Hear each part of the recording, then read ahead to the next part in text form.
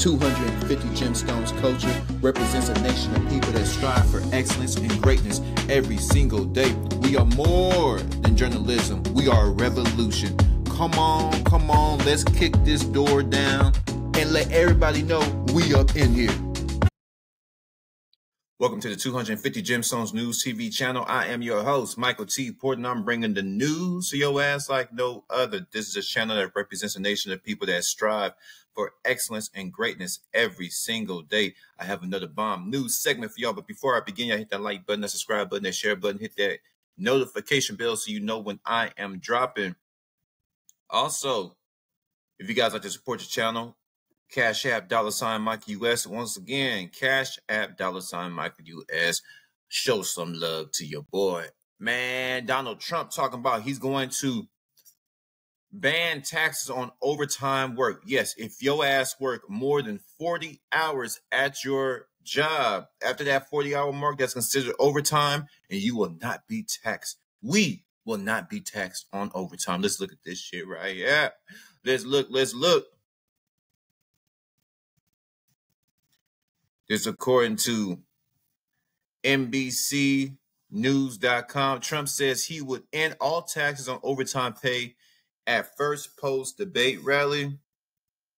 The former president said when workers exceed 40 hours a week, your overtime hours will be tax-free. Look at that. I ain't making it up. I'm in the money. I need the money. No, oh my God. I'm about to buy some shit. I'm about to buy all of that. Former President Donald Trump said in a campaign rally Thursday that he will eliminate taxes on overtime pay if he wins a second term in November.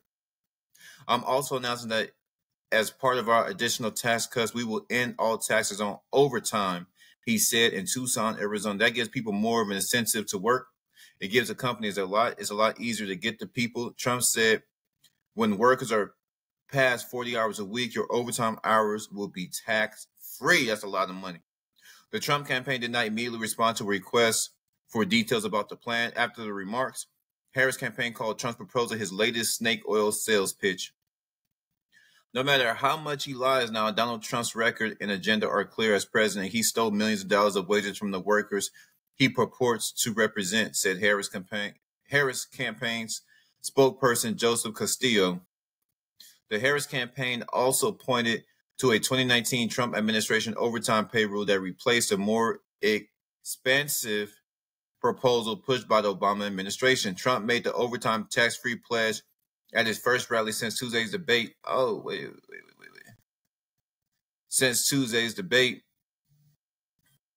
against Vice President Kamala Harris, an event that drew more than 67 million viewers, according to Nielsen, a far larger audience than the Arizona crowd to which Trump unveiled his proposal. The 1938 Fair Labor Standards Act created a 40-hour work week and overtime pay standard, as well as the right to minimum wage. The law stipulates that workers covered by the law must get at least 1.5 times higher their regular pay rate for overtime hours. So I learned something new. 1938. Okay. Fair Labor Standards. The Biden administration implemented a rule this summer that raised the minimum wage threshold to qualify for time and a half pay, which advocates said is helping improve compensation for lower paid workers.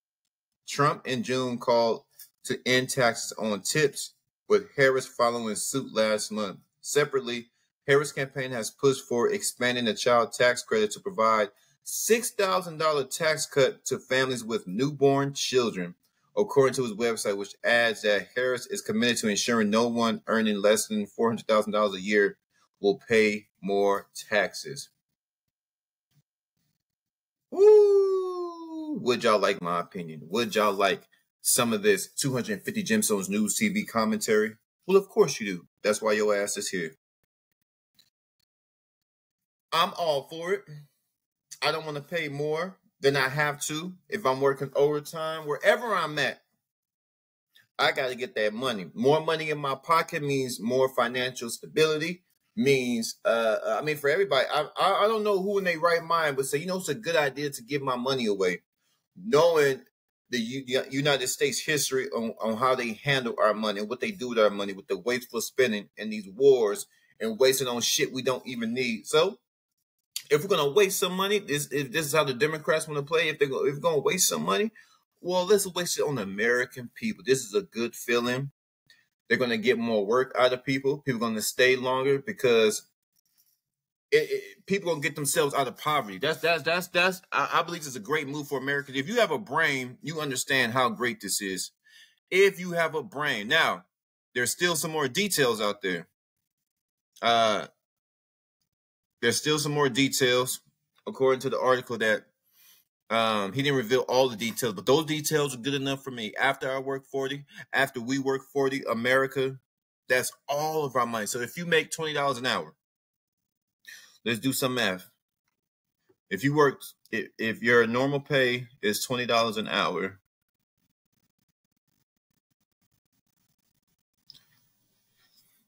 so your overtime is 30. Let's say you do 15 hours of overtime. That's $450 extra on your check. $450 on your check. Plus $800. So you only have to pay taxes on the first 40 hours, $800. Cool. But that other overtime, that time and a half, that $30 is all yours. If you work 20 hours of overtime and your base pay is $20, that's $600 of tax-free money every week. Let's say you do that every week. 600 times 4. That's an extra $2,400 tax-free in your bank account. Who would push back against that? Who? I need all of that. I don't know about you. I like that money. I really like money because I know what life is like when you don't have it. It's a miserable existence. You can't do what you want to do. You can't execute how you want to execute. Waste a lot of time. Waste more time chasing the money than actually enjoying the damn money. More money means more time, more investments will ultimately break you out this rat race. That's what anybody trying to get out, shit, if they keep this up for years to come, people can retire earlier because they got more money now. Now, you still got to do your due diligence. You still got to invest your money. You still got to put your money where, in places where it's going to make you more money. So you're making money while you sleep. But not paying taxes is a good thing for me. I don't like to pay taxes. I'm going to be honest. I know there's a benefit of paying taxes. I'm going to take that back. I like paying taxes knowing that my tax dollars and our tax dollars as American people are going to places and to people who really need it. And those places and people are American people in America. That money should come to us first. And it's been proven time and time again, it does not go to the American people first. Look at the last 3.5 years, a disaster, an absolute disaster. How Americans were getting evicted. Americans are losing their jobs. Illegals are coming over here. Life has been absolute hell for the American people. So when somebody say, y'all get to keep y'all hard-earned money, y'all get to keep it. Yeah, what? We get to keep that money? We get to keep that money? That's all mine? Sounds good for them. I think that's a win for the American society, for the American country.